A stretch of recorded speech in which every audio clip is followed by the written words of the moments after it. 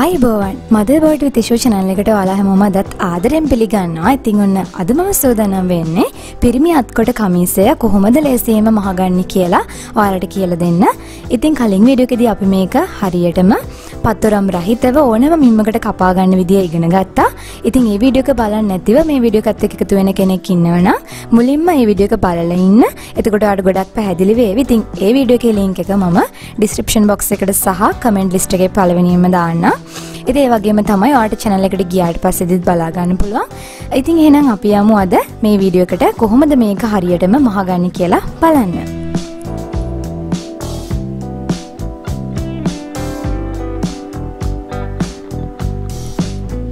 ඔයා තාමත් මාව subscribe කරලා නැත්නම් මේ වගේ videos ඉදිරියටත් බලන්න මාව subscribe කරන්න. ඒ වගේම වීඩියෝ එකක් දාපු ගමන් notification එක ගෙන්න ගන්න bell icon එකත් click කරන්න. ඉතින් මේ තියෙන්නේ අපි කලින් වීඩියෝ එකේදී කපාගත්ත සියලු කොටස් ටික. ඉතින් ෂර්ට් එකේ පේපර් ස්ට්‍රිප් එකෙන් අපි කොලර් එක එහෙම කපාගෙන තියෙනවා. ඉතින් අපි අද බලමු මේවා හරියට කොහොමද තියලා අයන් කරලා මහන්න හදාගන්නේ කියලා. ඉතින් එහෙනම් අපි මුලින්ම මේ ටික අයන් කරගන්න යමු.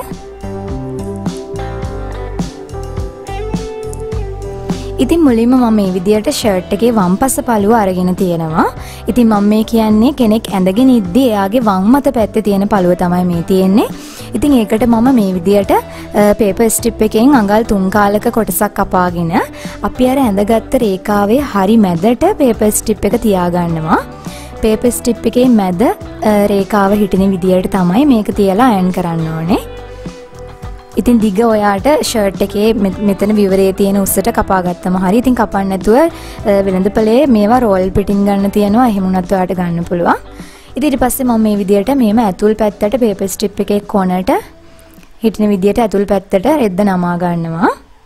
ඒ විදියට නමාගෙන හොඳට අයන් කරගන්න. එතකොට ඔයාට මේක මහද්දි හරිම පහසුයි. ඉතින් ඊට පස්සේ අපිට පුළුවන් මේ පේපර් ස්ට්‍රිප් එකේ ප්‍රමාණයටම මේක ගානට තියෙන්න. ඒ පේපර් ස්ට්‍රිප් එකේ ප්‍රමාණයට වඩා චුට්ටි ප්‍රමාණයක් පුංචි ප්‍රමාණයක් මේ පැත්තට තියෙන්න මේ විදියට අස්වාටිය කපලා ඉවත් කරගන්න. ඉතින් ඊට පස්සේදී ඔයාලට පුළුවන් මේ විදිහට අයන් කරගන්න. අයන් කරගෙන අපිට පුළුවන් මේක නැවතත් ඇතුල් පැත්තට නමලා කොනෙන් මහන්න පුළුවන් වෙන්න අයන් කරගන්න. ඉතින් මේ විදිහට අයන් කරගන්නේ අපිට මහද්දි මේක ලස්සනට එකේලිව හොඳට තියාගන්න ඕන නිසා තමයි. ඉතින් ලේඩිස් ඇඳුම් වගේ නෙමෙයි පිරිමි ඇඳුම් මහන්න කලින් අනිවාර්යෙන් මේ ටික ලස්සනට අයන් කරගන්න ඕනේ. ඉතින් ඊට පස්සේ මම මේ විදිහට දකුණු පළුවත් අරගත්තා ෂර්ට් එකේ. ඉතින් ඒකට අපි ස්ටිප් තියාගන්නේ නැහැ. මේ පැත්ත තමයි බොත්තම් ටික අල්ලන්නේ. ඉතින් ඊට පස්සේ මේ විදිහට මම අර අඟල් දෙකේ රේඛාව ඇඳගත්තට වඩා මෙහා පැත්තට වෙන අඟල් භාගයක් තියෙන තමයි නමාගන්නේ. ඉතින් මම ඊට කලින් අස්වාටි කොටස කපලා මේ විදිහට ඉවත් කරගන්නවා. ඊට පස්සේදී ඔයා මේ විදිහට නමා ගන්න ඕනේ. අපි අර ඇඳගත්ත අඟල් දෙකේ රේඛාවට වඩා මම ඉන්න පැත්තට වෙන්න අඟල් භාගයක් තියෙන තමයි නමාගන්නේ. ඉතින් ඊට පස්සේ ඔයාට පුළුවන් මේ විදිහට නමාගත්ත කොටස අයන් කරගෙන ඊට පස්සේ ඊටාම පුංචි ප්‍රමාණයක් මේ විදිහට අතුල් පැත්තට තියලා මේ විදිහට නැවත අයන් කරගෙන යන්න. එතකොට මහද්දිය අපිට හදින්න අවශ්‍ය වෙන්නේ ලස්සනටම මහ ගන්න පුළුවන්.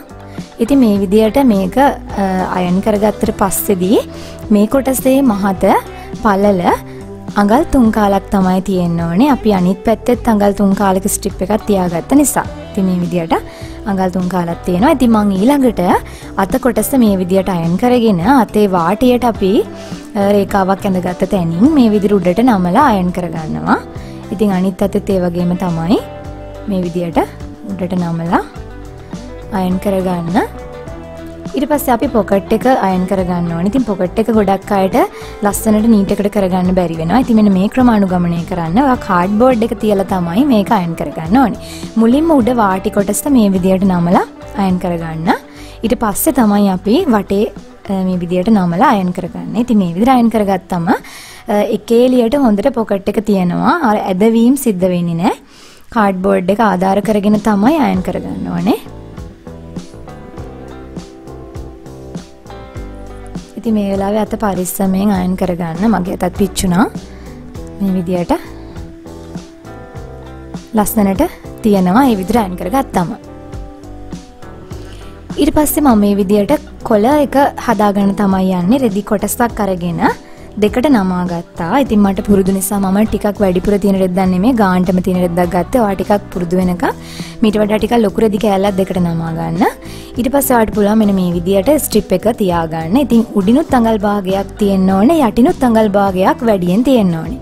ඉතින් අන්න ඒ විදිහට රෙදි කෑල්ලක් අරගෙන දෙකට නමාගෙන අයන් කරලා ස්ට්‍රිප් එකේ ඇලවෙන පැත්ත රෙදි පැත්තට තියලා මේ විදියට අයන් කරගන්න හොඳට මලව ගන්න.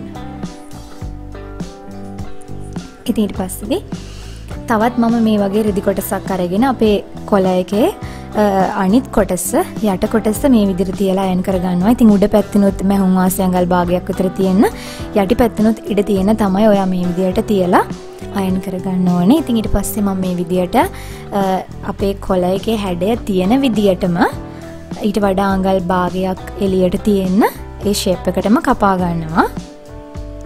මේ විදිහට. ඉතින් ඒ විදිහට අපි කපාගන්නේ කොළ එකේ යටපැත්ත. ඒ කියන්නේ මේ පැත්ත තමයි ෂර්ට් එකට ඇල්ලෙන පැත්ත. ඉතින් ඊට පස්සේ අපිට පුළුවන් මෙන්න මේ විදිහට අපි අරංගල් භාගය කපාගත්ත කොටස ඇතුළට තියලා ලස්සනට අයන් කරගන්න. ඉතින් ඊට පස්සේ අපිට පුළුවන් මේ කොටස මේ විදිහට අනිත් පැත්තට හරවගෙන නැවතත් වටේටම කපා ගන්න ඕනේ අඟල් භාගයක වාසිය තියෙන. මොකද අපි මේ ෂර්ට් කොළ එක කොළ කොටස් දෙක එකට අල්ලද්දී ස්ටිප් කොටස කොයිම වෙලාවකවත් මැහෙන්න බෑ. ඒ නිසා අනිවාර්යයෙන් මේ විදිහට මැහුම් වාසිය තියාගන්න ඕනේ. ඉතින් මේ ක්‍රමය අනුගමනය කරන්න හරිම ලේසි. කොළ එක වරදින්න නැතිව ඔයාලට කරගන්න පුළුවන්. ඉතින් මම මේ විදිහට අඟල් භාගයක වාසිය තියෙන එකත් කපා ගත්තා. ඉතින් දැන් මම සූදානම් වෙන්නේ මහ ගන්න. ඉතින් මේ විදිහට මම මුලින්ම අපි අර ස්ටිප් දාගත්ත නැති කොටස, ඒ කියන්නේ බටන් අල්ලන කොටස නමලා අයන් කරගත්ත ඔයාලට මතකයි. මේ පැත්ත මේ විදිහට මහගෙන යනවා.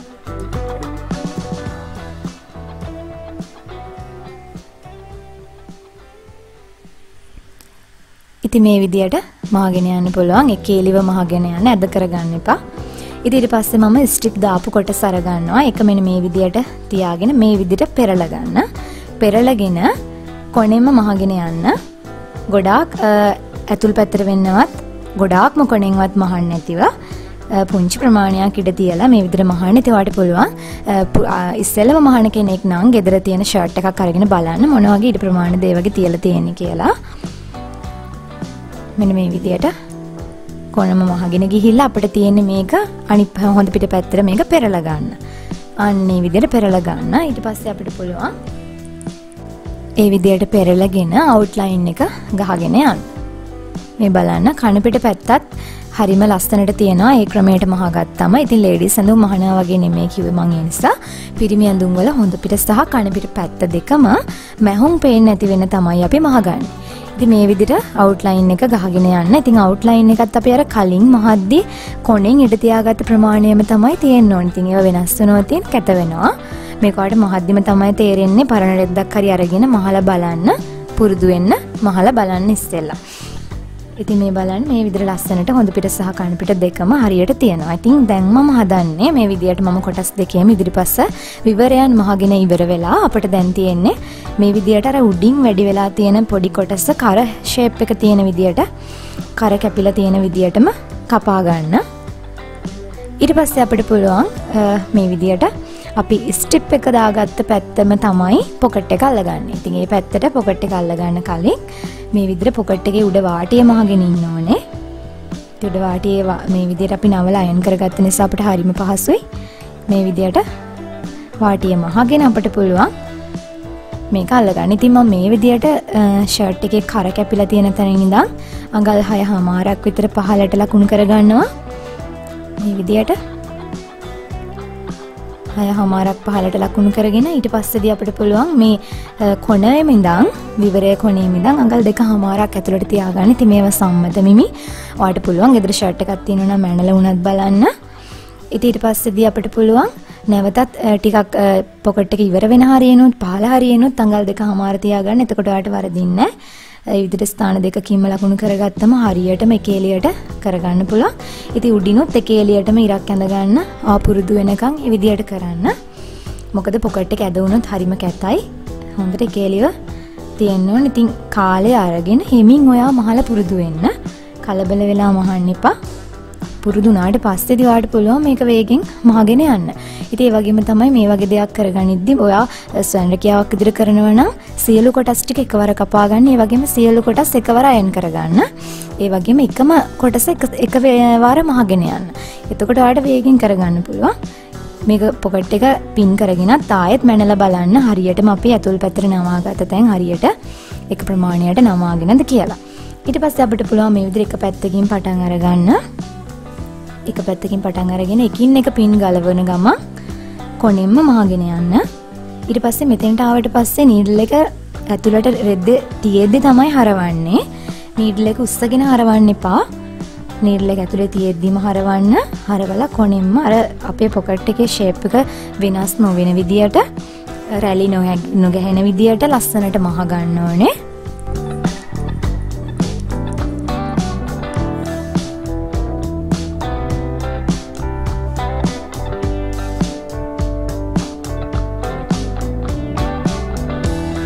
ඉතින් මේ විදියට කොනටම මහගෙන ඇවිල්ලා අපි ඉවර කරන්නේ ආයෙත් මෙන්න මේ පැත්තට හරවලා පුංචි ප්‍රමාණයක් මේ පැත්තට මහන්න. ඊට පස්සේ ආයෙත් ෆුට් එකේ කොන ඔයා කලින් මහගත්ත මැස්ම දිගේ යන විදියට නැවත දෙවෙනි සැරේ මහ ගන්න ඕනේ. ඉතින් ඒ ඔයා මහ ගන්න දැන් මේ මහ ගන්න මැස්ම කලින් මහමගත්ත මැස්මත් එක්ක සමාන පරතරයකින් තමයි පිහිටන්න ඕනේ. මේක ඇද කරගත්තොත් හරිම කැතයි. මේ විදියට හරවද්දි හරියටම අර ෆුට් එකේ ප්‍රමාණය තියෙන්න මහ ගන්න පුළුවන්. ඊට පස්සේ මේ විදිහට ඇවිල්ලා මෙතනින් අවසන් කරන්නේ නැහැ ඔයා. අතින් මේ විදිහට හොඳට හදාගෙන ඊට පස්සේ නැවතත් මේ පැත්තට හරවලා මහලා තමයි අවසන් කරන්නේ පිරිමි පොකට් වල. නැත්තම් මේ විදිහට දෙසරයක් මැහුවේ නැතුව අවසන් කරොත් පොකට් එක ලිහිලා යනවා. ඉතින් බලන්න මේ විදිහට ලස්සනට මහගත්තා. දැන් අපිට තියෙන්නේ පිටුපස යෝක් කොටස ඉදිරිපස අපේ ෂර්ට් කොටසට තියලා මහ ගන්න. ඉතින් මෙන්න මේ විදිහට තමයි ඔයා තියාගන්න ඕනේ. හොඳට බලා ගන්න. යෝක් එකේ හොඳ පිට මේ විදියට තියන්න. ඊට පස්සේ ෂර්ට් එකේ කොටස් දෙක තියන්න. ඊළඟට නැවතත් යෝක් එකේ කන පිට පැත්ත උඩට තියෙන්න තියාගන්න. මෙන්න මේ විදියට. ඉතින් හොඳට බලා ගන්න. ඒ වගේම ඔයා මේ විදියට අලුතෙන්ම මහන කෙනෙක් නම් හරියටම කොටස් තුනම එකට තියලා පින් වලින් රඳව ගන්න ඕනේ. ඒ විදියට පින් වලින් රඳවගෙන තමයි අපි මහ ගන්න ඕනේ.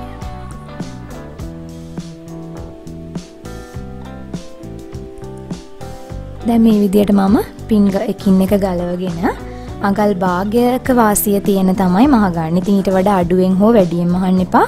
අපි මැහුම් වාසි තියාගත්ත ප්‍රමාණය ඒ විදියටම තමයි මහ ගන්න ඕනේ. එහෙම නැත්නම් ඔයාට මේ මිමි වරදිනවා. ඉතින් මේ විදිහට එක පැත්තක් මහගෙන මම අනිත් පැත්තත් මේ විදියට මහ ගන්නවා.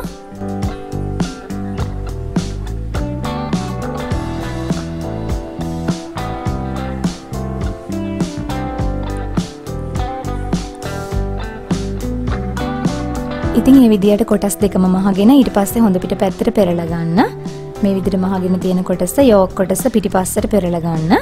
පෙරලාගෙන ඔයාලට පුළුවන් අවුට්ලයින් එක ගහගන්න. පදන්නවා ෂර්ට් එකක මේ විදිහට අවුට්ලයින් එක ගහගෙන තිනවා. ඉතින් එතෙන්දිත් ඔයා දැනගන්න ඕන කාරණාවක් තියෙනවා. ෂර්ට් එක ඉදිරිපස්ස පළුවට නෙමෙයි අවුට්ලයින් එක ගහන්නේ යෝක් එක තියෙන පැත්තට. පිටුපස්ස යෝක් එක තියෙන පැත්තෙන් තමයි ඒ විදිහට මහගෙන යන්නේ. ඉතින් අර අපි මැස්ම ජොයින්ට් එක දාගෙන තියෙන කොනෙම මහ ගන්න. ඉතින් මෙතන ඩබල් මැස්මක් දාන්නේ නැහැ. එකපාරයි මහ ගන්නෙ. ඊට පස්සේ මේ විදිහට ෂර්ට් එක තියලා බලන්න. දැන් අපිට තියෙන්නේ පිටුපස යෝක් කොටසට අපේ ෂර්ට් එකේ පිටුපස පළුව සම්බන්ධ කරලා මහ ගන්න. ඉතින් මෙන්න මේ විදිහට ෂර්ට් එකේ හොඳ පිටපැත්තට මේ විදිහට තියලා හරියටම කට් මාක් දාගත්ත කොටස් මේ විදිහට එකතන තියෙන්න මහ ගන්න. ඊට පස්සේ මේ විදියට මේක මහගෙන ඉවර වෙලා අපිට පුළුවන් අනිත් යෝක් කොටස සම්බන්ධ කරගන්න විදිය බලන්න. එකවර කරන්න බෑ. ඉතින් මුලින්ම මේ විදියට මේ කොටස අඟල් භාගයක වාසිය තියෙන්න මහගෙන ඉන්න වෙනවා.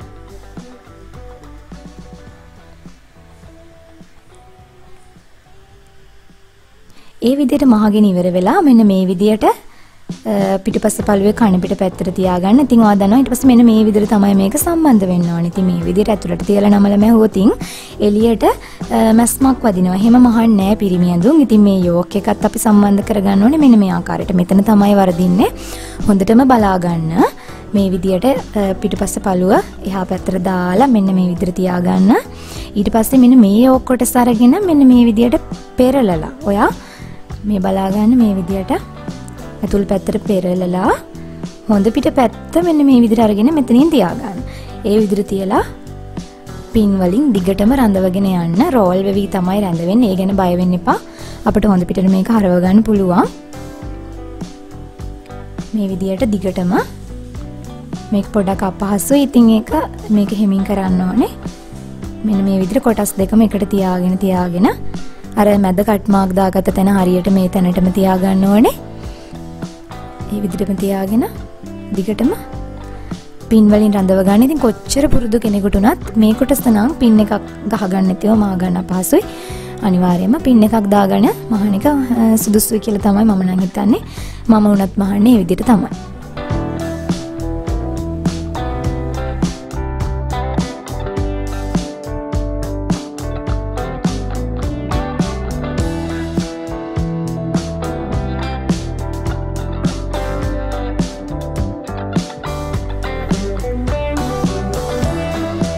ඊට පස්සේ අපිට තියෙන්නේ මෙතන ඉඳන් මෙතෙන්ට අඟල් භාගයක මැහුම් වාසිය තියෙන මහගෙන යන්න පින් එකින් එක ගලව ගන්න. ඔක්කොම එකවර ගලවන්න එපා. එකින් එක ගලව ගන්න ගමන් මහ ගන්න. දැන් මෙන්න මේ විදියට මෙතන ඇතුලෙන් මේ අතරින් මේ විදිහට අත දාලා මේක හොඳ පිටපැත්තට හරව ගන්න. මේක ඔයාලට කරලම තමයි බලන්න වෙන්නේ. එතකොට තමයි පැහැදිලි වෙන්නේ. ඉතින් මේ විදියට හොඳ පිට පැත්තට හරව ගන්න පුළුවන්. දැන් එක පැත්තකින්වත් ඔයාලට මැහුම් පාරක් පේන්නේ නැහැ. හොඳ පිට සහ කණු පිට දෙපැත්තම පිළිවෙලට තියෙනවා. දැන් අපිට තියෙන අවුට්ලයින් එක ගහගෙන යන්න. මේ විදියට අපේ ෂර්ට් එකේ පිටුපස යටපළුවට වෙන්න නෙමෙයි අවුට්ලයින් එක දාන්නේ. යෝක් කොටස පැත්තට වෙන්න. ඔයා මහගත්ත ජොයින්ට් එක තියෙන තැනින් යෝක් එක පැත්තට වෙන්න මේ විදියට දෙපාරක් ගහගෙන යන්න. එක පාරක් මහපු එකට වඩා පොඩ්ඩක් ඈතට වෙන්න මහ ගන්න එක සමාන දුරකින්. මේ විදියට දැන් අපි කොටස් සම්බන්ධ කරගෙන ඉවරයි. ඉදිරිපස සහ පිටුපස පාළු. දැන් අපිට තියෙන්නේ අත කොටස සම්බන්ධ කරගන්න. ඉතින් අත කොටස සම්බන්ධ කරගන්න කලින් අපි මේ විදියට අත අරගෙන අපේ අතේ වාටිය මහ ගන්නවා. ඉතින් ලේඩිස් ඇඳුම් වල නම් මෙහෙම කරන්නේ. ඔක්කොම ඇඳුම් මහලා ඉවර වෙලා තමයි අපි අත්වල යටවාටියේ වගේම ගවුම් වල යටවාටි මහ ගන්නෙ. හැබැයි පිරිමි ඇඳුම් වල එහෙම නැහැ. මේ විදියට අතේ යටවාටිය මහගෙන ඉවර වෙලා තමයි අපි සම්බන්ධ කරගන්නේ අත ෂර්ට් එකට. ඉතින් අපි අර නවලා අයන් කරගත්ත තැන් වලින් ඒ විදිහට මහ ගන්න. ඊට පස්සේදී අපි මෙන්න මේ විදියට අතේ එක ගානට තියාගෙන උඩ කට් මාක් එකක් දාගන්න.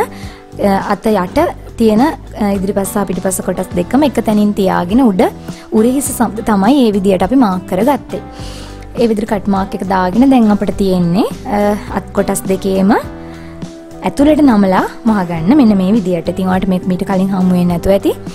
හොඳට බලා ගන්න. ලේඩිස් ඇඳුම් වල අපි මෙහෙම කරන්නේ. මෙන්න මේ විදියට අතේ හොඳ පිට පැත්තට අඟල් කාලක් විතර නමන්න. ලොකුවට නමන්න එපා. ඊටමත් පුංචි ප්‍රමාණයක් නමන්න. ඒ විදියට නමලා අතුල් පැත්තට මේ විදියට මහගෙන යන්න.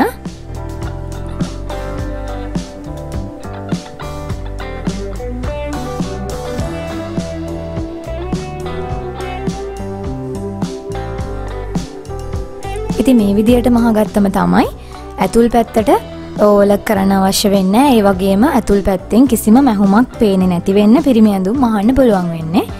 ඒ නිසා මේ විදියට අනිවාර්යෙන් මහ ගන්න. ඉතින් ඕලොක් එකක් නැති කෙනෙකුට උනත් මේක ස්වයං රැකියාවක් විදියට ආරම්භ කරන්න පුළුවන්. ගෙදර තියෙන නෝමල් මැෂින් එකෙන් උනත් කරන්න පුළුවන්.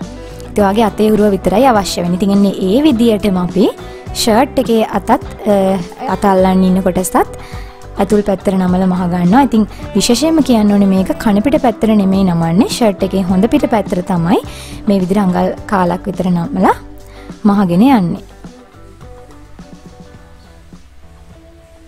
ඉතින් මේ විදිහට එක පැත්තක අත්කට මහ ගත්තා. ඉතින් අනිත් පැත්තේ අත්කටත් ඒ විදිහටම මහ ගන්න ඕනේ.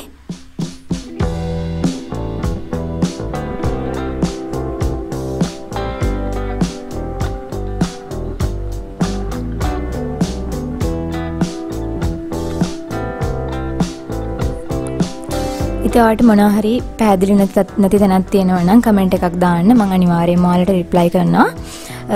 ඒ නිසා මොනවා හරි අපැහැදිලි තැනක් තියෙනවා නම් කමෙන්ට් එකක් දාන්න. ඉතින් ඊට පස්සේ දැන් අපිට තියෙන්නේ මේ විදිහට කොටස් දෙකම වහගෙන සම්බන්ධ කරගන්න. ඉතින් අත පටලව ගන්න එපා. ඔයා දන්නවා අපි අතේ ඉදිරිපස පැත්තට අඟල් භාගයක් ඇතුළට කරලා කපාගෙන තියෙන්නේ. ඉතින් ඒ නිසා අත් දෙක මාරු කරගන්න එපා. මෙන්න මේ විදිහට ඉස්සෙල්ලාම අත් දෙක තියලා බලන්න. ඉදිරිපස පළුවට අර ඇතුළට හාරවල කපාගත්ත පැත්ත තමයි අතේ අල්ලගන්න ඕනේ. ඊට පස්සේ අපිට පුළුවන් මේ විදිහට අපි අර කලින් කට් මාක් දාගත්ත උරහිස හොයාගත්ත ෂර්ට් එකේ පැත්තෙත් ඒ වගේම අතෙත් අපි කට් මාක් දාගෙන තියෙනවා. ඉතින් මේ කට් මාක්ස් දාගත්ත තැන් හරියට ඒ විදිහට තියලා මුලින්ම එතන පින් එකක් ගහගන්න. ඊට පස්සේ ඔයාලට පුළුවන් මේ විදිහට වටේටම තියලා පින් ගහගන්න. ඉතින් බලන්න පොඩ්ඩක්වත් අත අඩු වැඩි වෙලා නැහැ. අර මම කියපු ක්‍රමවලට කපා ගත්තම හරියටම ඒ විදිහටම කපාගෙන සහ ඒ විදිහට මහගත්තම හරියට මේ ප්‍රමාණයටම තියනවා. වෙනස් වෙන්නේ නැහැ. ඉතින් කපා ගත්තට වැඩක් නැහැ. ඔයා මැහුම් වාසි තියාගත්ත ප්‍රමාණය ඒ ප්‍රමාණයෙම මහගත්තේ නැත්තම් ඔයාලට මේක මෙන්න මේ වෙලාවේ අත එක්ක වැඩි වෙනවා එක්ක මදි වෙනවා. ඒ නිසා අපි මැහුම් වාසි තියාගත්ත ප්‍රමාණයම මහගද්දි මහ ගන්න ඕනේ. ඉතින් ඒ විදිහටම අපිට පුළුවන් අනිත් පැත්තේ අතටත් හරි මැද තියලා වටේම පින් වලින් රඳව ගන්න. ඉතින් මේ විදියට කොච්චර මහලා පුරුදු කෙනෙක් වුණත් පිරිමි ඇඳුමක් මහද්දි ඔයාට හොඳටම පුරුදු වෙනකන් මේ විදිහට පින් වලින් රඳව ගන්න එක අනිවාර්යයෙන්ම කරන්න. එතකොට තමයි ඔබට හොඳ නිමාවක් සහිත ඇඳුමක් කරගන්න පුළුවන් වෙන්නේ.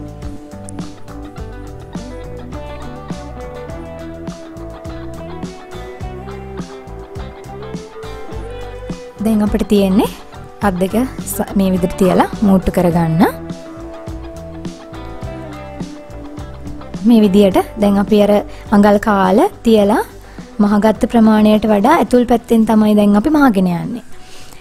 ඒ කොටස එළියට පේන්නේ නැති වෙන්න. ඉතින් ඒ මහගත්ත මැස්මට වඩා ඇතුලෙන් තමයි අනිවාර්යෙන් දැන් මේ විදිහට මූට්ටු යන්න ඕනේ.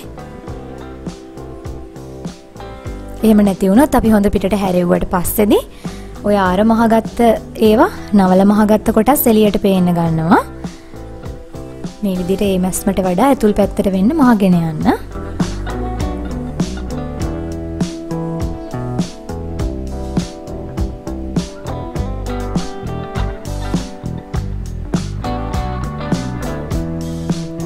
ඒ වගේම තමයි ඔයා කලින්ම මහන්න පුරුදු වෙන කෙනෙක් නම් මේ වගේ ලිනන් රෙදි ඒ වගේ ටිකක් ඔයාට හසුරවන්න පහසු රෙද්දක් තෝරගන්න.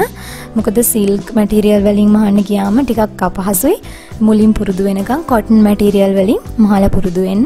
ඒ වගේම තමයි මේ දවස්වල රෙදි ගෙනාවට පස්සේ අනිවාර්යෙන් වොෂ් කරලා අයන් කරලා තමයි ගෙට ගන්න ඕනේ. දැන් පවතින තත්ත්වයක් එක්ක. ඒ නිසා ඒ විදියට කරන්න. පවුලේ ආරක්ෂාව ගැනත් ඔයා හිතන්න ඕනේ. ඉතින් මේ බලන්න මේ විදියට එළිය පැත්තට හරව ගන්න පුළුවන්. ඊට පස්සේ මෙන්න මේ විදිහට අපි මහාගත්ත ජොයින්ට් එක ඔයා අත පැත්තට නෙමෙයි ඔයාගේ ෂර්ට් එක පැත්තට තමයි තියන්න ඕනේ. ඒ කියන්නේ අත් කොටස පැත්තට නෙමෙයි අපේ ෂර්ට් එක පැත්තට තියලා මේ විදිහට අයිනෙන්ම මහගෙන යන්න. ඒ විදිහට අයිනෙන්ම මහගෙන ගිහිල්ලා නැවතත් අපිට පුළුවන් දෙවනි පාරට මහ ගන්න.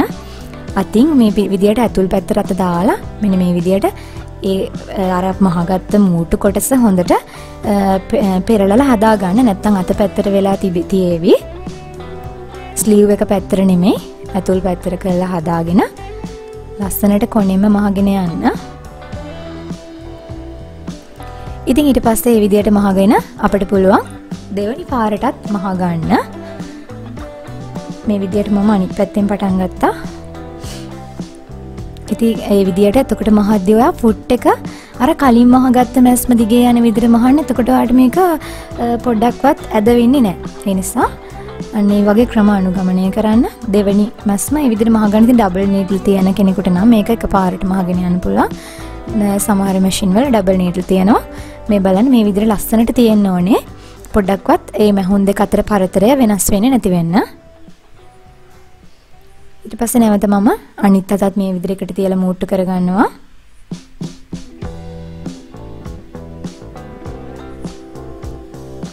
ඊට පස්සේ මේ විදිහට අර විදිහට අපි මහගත්ත මූට්ටු ඇතුල් පැත්තට තියලා අවුට්ලයින් එක එකවරක් ගහගෙන යනවා. දැන් නැවතත් ඒ විදිහටම දෙවෙනි outline එක ගහ ගන්නවා.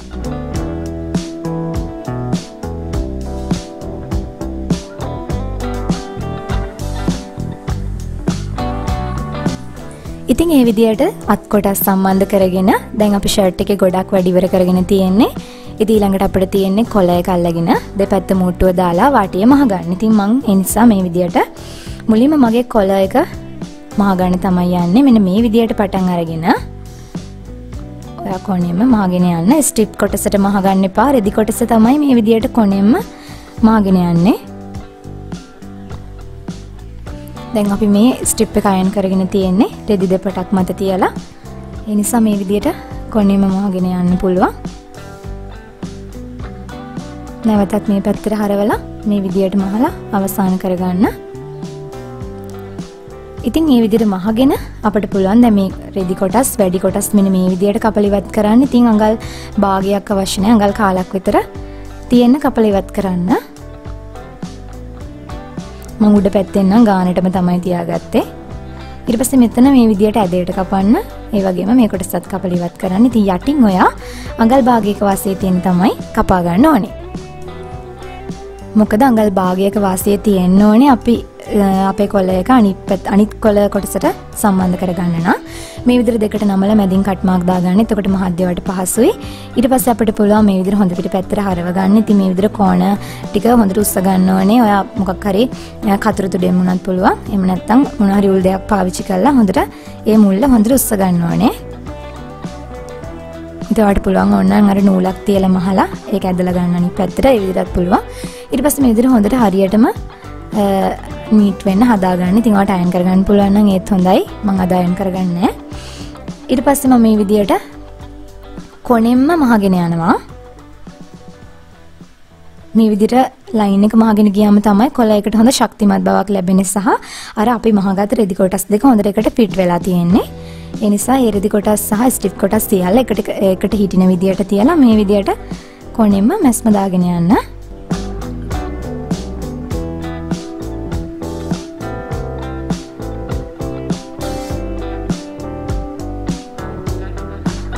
මේ විදියට අතින් හොඳට රෙදි කොටස් දෙක එකට තියෙන හදාගන්න කලබල කරන්නේ නැතිව හෙමින් මාන්න. මේ විදියට නීඩල් එක ඇතුලේ තියෙද්දිම තමයි හරවද්දි හරවන්න ඕනේ. ඉතින් මේ විදියට අපි කොළ කොටස මහගත්තා.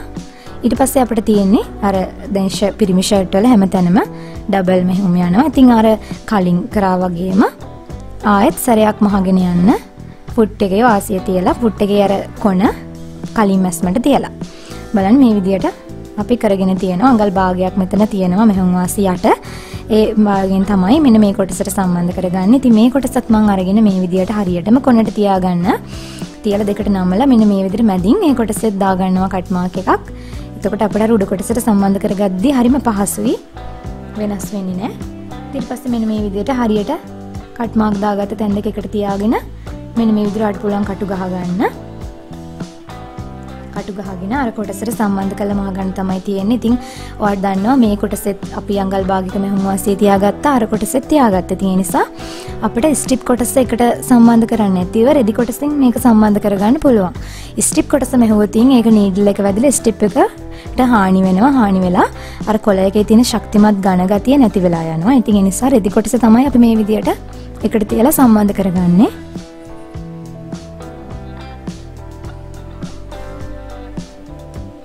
ඉතින් මේ විදියට අපි කොටස් දෙකකට තියලා එක පැත්තක මහගත්තා. දැන් අනිත් පැත්තට ඔයා දන්නවා මේ ස්ටිප් කොටස යට කොටසේ වැහෙන්න තව රෙදි කොටසක් තියාගන්න ඕනේ.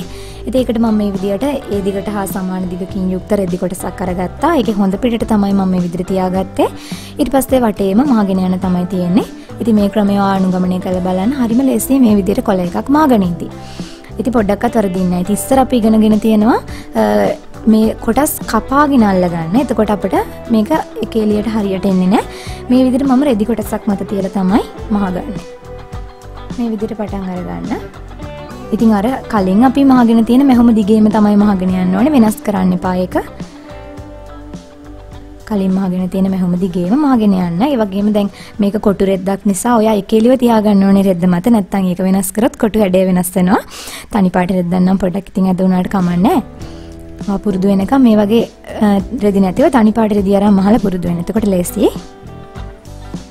ඊට පස්සේ මේ විදියට ඉතින් අර කලින් උඩ කොටසේ තියෙන ප්‍රමාණයටම යට රෙදි කොටසේ උඩත් කපා ගන්න. මේ විදියට. ඊට පස්සේ වට පුළුවන් මේක මෙන්න මේ විදියට පෙරලලා හදා ගන්න. මේ මුල්ල හොඳට හදා ගන්න. මේ විදියට පෙරලලා තියාගෙන වට පුළුවන් මේක මොන හරි බරක් තියාගෙන පින්නේකින් මෙහෙම රඳවල තමයි අපි යට වැඩි කොටස කපලා ඉවත් කරන්නේ.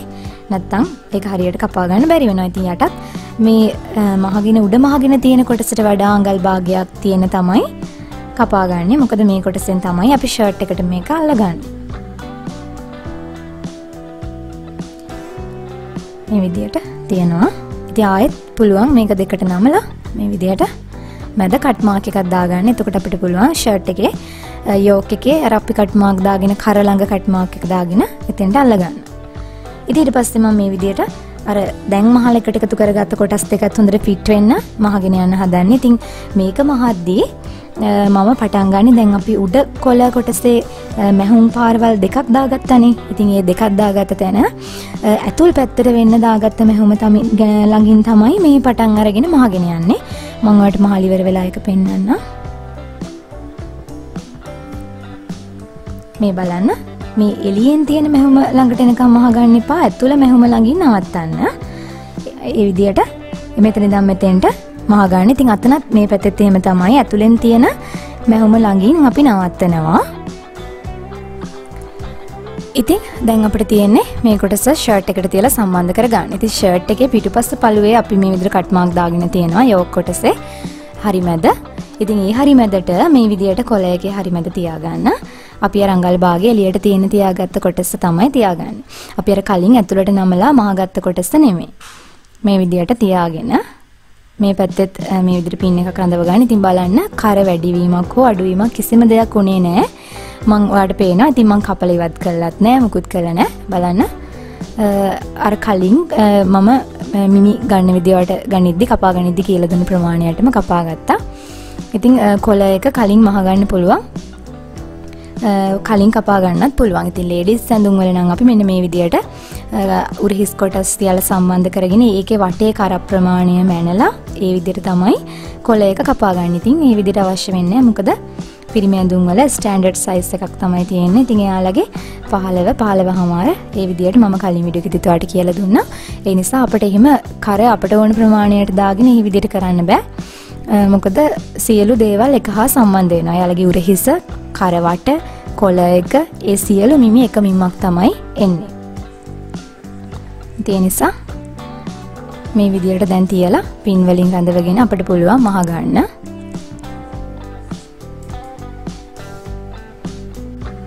ඉතින් මේක මහ ගනිද්දිත් ඔයා අර උඩ තියෙන කොටසත් එක්ක මෙහෙල යන මහන්න එපා. අඟල් භාගයක මැහුම් වාසිය තියෙන මහ ගන්න.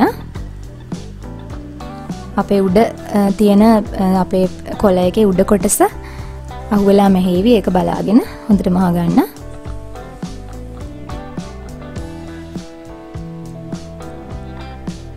බලන්න මේ විදියට ඕපන් එක තියෙන තැනට හරියට හරි ගානටම ආවා.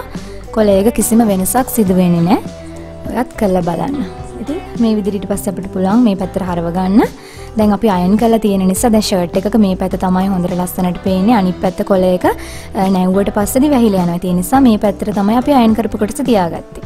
ඊට පස්සේ අපි මහපු ඒ කොටස මේ විදිහට ඇඟිල්ලෙන් ඇතුල් පැත්තට දාගන්න. ඊට පස්සේදී මේ විදිහට මහගෙන යන්න තමයි තියෙන්නේ. ඉතින් මෙතනින් පටන් ගන්න. කලබල වෙන්න එපා. මේ විදියට ගානට ඇතුල් පැත්තට තියන්න. ඊට පස්සේ අයිනෙම මහගෙන යන්න. ඒක දැන් ඔයා කොළ එක ගොඩක් ඇදලා ෂර්ට් එක පැත්තට වෙන්න තදගල තියාගන්නත් එපා. ඒ වගේම අපි අර කලින් මහගත්ත මැස්මවල් පේන්න මහන්නත් එපා. ගානට හරියට මේ විදියට ලූස්ව තියෙන තියලා අතින් මෙහෙම හදා ගන්න ගම ලස්සනට මහ ගන්න ඕනේ අයිනෙම්ම.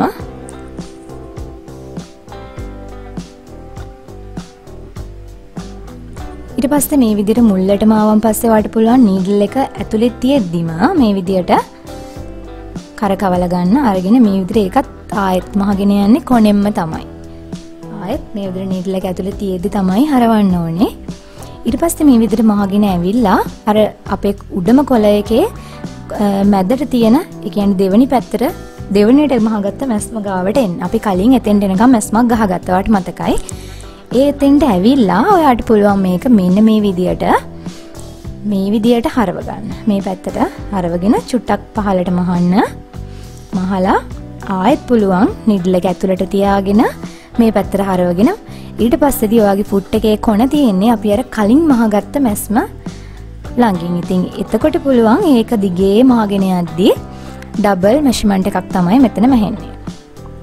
සමාවෙන ඩබල් මැස්මක් තමයි මැහෙන්නේ. මේ විදියට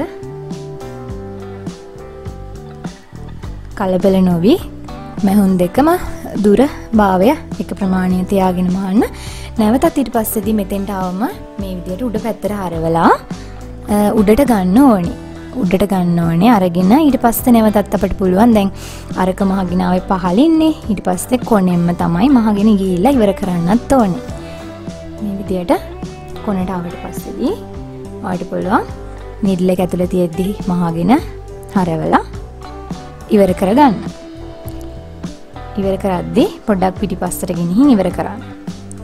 ඉතින් බලන්න හරිම ලස්සන නිමාවකට මහගෙන තියෙනවා. ඔයාලට ඩබල් මෙෂර්මන්ට් මේකේ පේන්නේ නැහැ. ටිකක් මේක තනි පාට රෙද්දක් නෙමෙන නිසා මේක ඩිසයින් එකක් තියෙන නිසා ඉතින් තනි පාට රෙද්දක් නම් හොඳට මේ අපි මහගත්ත මැහුම් පාරවල් පේනවා. බලන්න මම ඔයාලට ලං කරලා පෙන්නන්නම්. බලන්න ලස්සනටම තියෙනවා. ඉතින් කිසිම අඩුවක් නැතිව ඔයාලා බය වෙන්න එපා පිරිමි ඇඳුම් මහන්න යද්දී. අපිට ඒකේ අර අපි හික්මීමකින් හිමින් සංයමයෙන් කරන්න ඕනේ. එච්චරයි ඉතින් තියෙන්නේ. ඊට පස්සේ දැන් අපිට සියලු කොටස් එකතු කරගෙන ඉවර නිසා දැන් තියෙන්නේ දෙපැත්ත මූට්ටුව දාගන්න. ඉතින් ඔන්න දෙපැත්ත මූට්ටුව දාද්දී මගෙන් එක්කෙනෙක් කමෙන්ට් එකක් දාලා තිබුණා දෙපැත්ත මූට්ටුව දාවට පස්සේ ඉදිරිපස්ස සහ පිටුපස්ස සයිස් වෙනසක් සිදු වෙනවා කියලා. එහෙම වෙන්නේ නැහැ. අපි කපා ගනිද්දි කපාගත්තෙත් වැඩිපුර තියලා මේ විදිහට මේ මූට්ටුව දාන්න තියලා තමයි කපාගත්තේ. ඉතින් මේ විදිහට මම ඉදිරිපසින් තමයි පිටුපස්සට මේ කොටස වැඩියෙන් මෙන්න මේ විදිහට අරගන්නේ. ෂර්ට් එකේ හොඳ පිටපැත්තෙන් තමයි මහගෙන යන්නේ. බලන්න බබත් අඬනවා. ඉතින් මේ විදිහට අපි වැඩි කොටස් කපා ඉවත් කරගන්න ඕනේ. හස්බන්ඩ්ට දාලා තමයි මම වීඩියෝ එක රෙකෝඩින් කරන්නේ. මේ විදිහට ඇතුල් පැත්තට තියාගන්න. තියාගනිද්දී ලොකු ප්‍රමාණයක් නමන්නේ නැහැ. අඟල් කාලක විතර ප්‍රමාණයක් තමයි ඇතුළට මේ විදිහට අර කොටස උඩින් යන විදියට නාමලා තියාගෙන මහගන්නේ. ඉතින් මේව තමයි පිරිමි ඇඳුම් මහද්දි තියෙන විශේෂ දේවල්.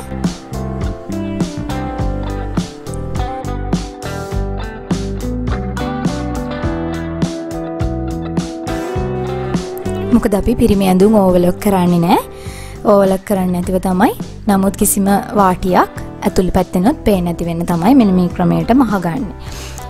ඉතින් මේ විදියට මහගන්න මහගෙන වාට පුළුවන් මෙන්න මේ විදියට ඒක පෙරලා ගන්න. එතකොට පිටිපස්ස පළුවට පැත්තට තමයි පෙරලෙන්නේ. මේ බලන්න අපි මේ විදියට ඊට පස්සේ ඊට කලින් වාට පුළුවන් අර නූල් කෑලි එහෙම ගිහිල්ලා තියෙනවා නම් ඒව කපලා ඉවත් කරගන්න. මොකද මේ විදියට පෙරලා ගත්තාම එතන ඇතුලෙන් නූල් ආවට පස්සේ කැතයිනේ. ඊට පස්සේදී මේ විදියට ලයින් එක මහගෙන යන්න තමයි තියෙන්නේ. මේ විදියට පෙරලාගෙන ඇතුල් පැත්තට මහගෙන යන්න.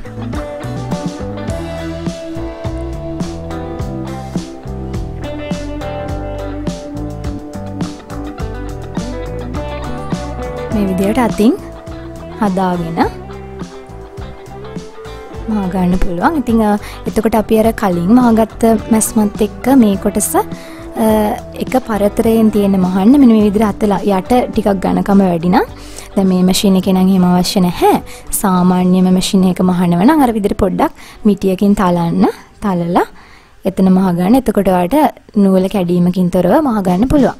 ඉතින් මේ බලන්න ඒ නූල් දෙක අතරත් සමාන පරතරයක් තියෙනවා. ඉතින් මේ පොඩ්ඩක් ඉස්සිලා තියෙන ඒවා අයන් කරාම තමයි හරියන්නේ. ඒක අපිට අයන් කරාම හොඳට ෆ්ලැට් වෙලා තියෙනවා. ඉතින් අනිත් පැත්තෙත් මම මේ විදිහට මහගන්නවා. මේ විදිහට ඉදිරිපස්ස පළුවෙන් තමයි පිටුපස්ස පළුවට අරගෙන තියන්නේ. මොකද අපි පිටුපස පළුව කපාගනිද්දී ඔයාලට මතකයි නේද අඟල් භාගයක් විතර මම ඇතුළට කරලා කපාගත්තා. පිටුපස පළුව අඩුවෙන් තමයි මම කපාගත්තේ. ඉතින් එතකොට අර මගේ හිතවතිය අහපු ප්‍රශ්නෙට පිළිතුරු තියෙනවා කියලා මම හිතනවා. එයා අහලා තිබුණේ අර විදියට කරාම මේ කොටස් දෙක දෙගාණක් වෙනවා කියලා. ඉතින් මේ විදියට කපලා මෙහිම මැහුවම එහෙම වෙන්නේ නැහැ. ඊට පස්සේ අර කලින් වගේම අපිට පුළුවන් මේක පෙරලලා අවුට්ලයින් එක මහගෙන යන්න.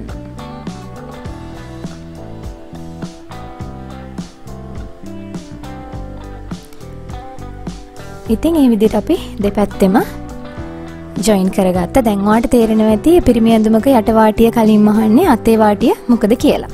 ඊට පස්සේ මම යන්නේ මේ විදිහට යට වාටිය මහ ගන්න. යට වාටියත් ලොකුවට මහන්නේ නැහැ. අපි අඟල් 3 කාලක් තමයි ෂර්ට් එක කපද්දී යට වාටිය මහන්න තියාගත්තේ. එක පාරක් චූටියට නවන්න, නැවත පාරක් චූටියටම නවන්න.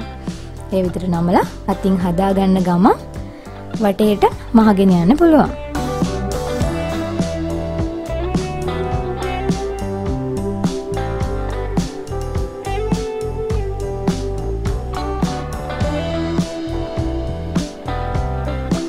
මේ විදිහට වටේටම මහන්න. ඒ වගේම තමයි ඔයාලට දෙයක් කියන්න තියෙනවා. ඉතින් වීඩියෝ එකක් බලද්දි ස්කිප් කරන්න නැතුව බලන්න. එතකොට තමයි ඔයාලට පැහැදිලිවම තේරුම් ගන්න පුළුවන් වෙන්නේ. කොහේ හරි තැනක් මග හැරෙන්නේ ඔයාලට පහසුවෙන් තේරුම් ගන්න බැරි වෙන්නේ. ඔය ස්කිප් කරලා බැලුවොත් ඒ නිසා මගේ වීඩියෝ විතරක් නෙමෙයි ඕනම කෙනෙක්ගේ වීඩියෝ එකක් බලද්දි ඔයා ඒකට ඉගෙන ගන්න ආසාවක් තියෙනවා නම් අනිවාර්යයෙන්ම කාලය අරගෙන හිමින් බලලා හොඳට අවබෝධ කරගන්න කියලා ඉල්ලනවා. ඒ විදියට මම වාටිය මහගෙන ඉවර කරා. දැන් අපිට තියෙන්නේ බටන් ටික අල්ලගන්න සහ බොත්තම් කාස මහ ගන්න. ඔයා දන්නවා මෙන්න මේ පැත්තට තමයි මෙතන බොත්තම් කාසය මැහෙන්න ඕනේ. ඒ වගේම අපි බොත්තම් කාදු මහ ගන්නේ පොකට් එක අල්ලපු පැත්තේ. ඒ වගේම ස්ටිප් එක දාපු පැත්තේ. ඉතින් ඊට පස්සේදී අපිට පුළුවන් මේ විදියට අඟල් 3.5න් 3.5 විතර මම මාක් කරගන්නවා. ඉතින් ඒක ඔයාලට කැමති දුර ප්‍රමාණයකින් තියාගන්න පුළුවන්. ඉතින් මම කියන්නේ මේ සම්මත විදියවල් තමයි බොහෝ ෂර්ට් වල මේ විදියට තමයි තියෙන්නේ. අඟල් 3.5න් 3.5 මාක් එකක් දාගන්න. අපි බටන් අල්ලන්න සහ කාදු දාගන්න. ඉතින් මම මේ විදියට මගේ බොත්තම් කාදු මහ ගන්න. ඒ ෆුට් එක මාරු කරගන්නවා. ඊට කලින් මම අල්ලන්න හිතාගෙන ඉන්නේ බටන් එක පිටිපස්සට දාගෙන තියෙන්නේ. ඊට පස්සේ ලීවර් එකත් පහළට මම ඇදගෙන තියෙනවා. ඉතින් මේ මැෂින් එක අල්ලගන්න පිළිබඳ වීඩියෝ එක ගොඩක් අයිලලා තියෙනවා. ඒකත් ඉතින් ඉදිරියේදී දාන්න. මට පුළුවන් විදියට වෙලාව ලැබුණ විදියට මම ගේන්න. ඊට පස්සේ මේ විදිහට ඉතින් අපිට බොත්තම් කාදුව මහ ගන්න තමයි තියෙන්නේ. ඉතින් ඒක මහ ගනිද්දී හරිම සංයමයෙන් මහ ගන්න ඕනේ. ඇද වෙන්නේ නැති වෙන්න. හරියට ලස්සනට මේක තියෙන්න ඕනේ.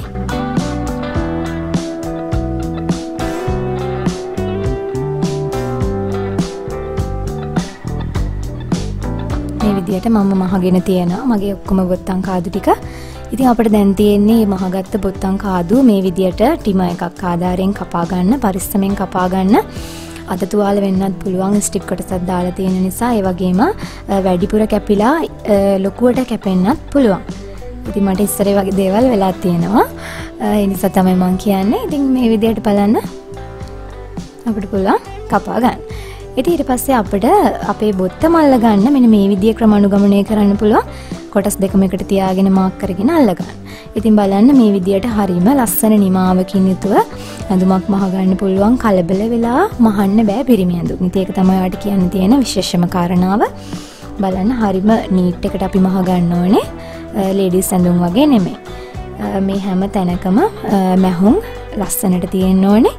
ඉතින් බලන්න ඉදිරිපස්සට ඇවිල්ලා තියෙනවා පිටපස්සේ ඔක්කොට සංගලක් විතර. ඉතින් ඒ වගේම ඇතුල් පැත්තෙත් හරියටම ඕලොක් එකක් නැති වුණත් ඔයාලට මහ ගන්න පුළුවන්. ඉතින් ඔන්න ගොඩක් අයට ඕලොක් එකක් නැහැ කියලා මට කිව්වා. ඉතින් ඒ වගේ කෙනෙකුට මේ වගේ ව්‍යාපාරයක් පටන් ගන්න පුළුවන්. ඕලොක් අවශ්‍ය වෙන්නේත් නැහැ. ඉතින් මේ විදිහට මහ ගන්න. ඉතින් මම බලාපොරොත්තු වෙනවා දැන් අද කතා කරේ අත්කොට කමිසය. ඉතින් ඉදිරියේදී අද්දික කමිසය, ඒ වගේම පිරිමි කලිසම, ඔෆිස් කලිසම, ඒ වගේ දේවල් මහ ගන්න විදිහ ඔයාලට කියලා දෙන්න. ඉතින් ඒවා අවශ්‍යයි නම් මට යටින් කමෙන්ට් එකක් දාන්න. ඒතර මට දැනගන්න පුළුවන් ඔයාලා කැමතිද කියලා. ඉතින් ඒ වගේම ඔයා මේ වීඩියෝ එකෙන් යම් දැනුමක් හොය ප්‍රයෝජනයක් ලැබුවේ නම් අනිවාර්යයෙන්ම මට කරන උදව්වක් විදියට ලයික් එකක් කමෙන්ට් එකක් දාන්න යාළුවන්ට බලන්න ෂෙයා කරන්න. ඉතින් ඒ වගේම ඔයා මහලා මට අපේ Motherboard with ishu කියන පබ්ලික් ගෲප් එකට ෆොටෝ ෂෙයා කරන්න. එතකොට මටත් සතුටුයි. ඉතින් ආයෙත් ලස්සන වීඩියෝ එකකින් හමු වෙමු. ගිහින් එන්නම්. මං ඉෂු.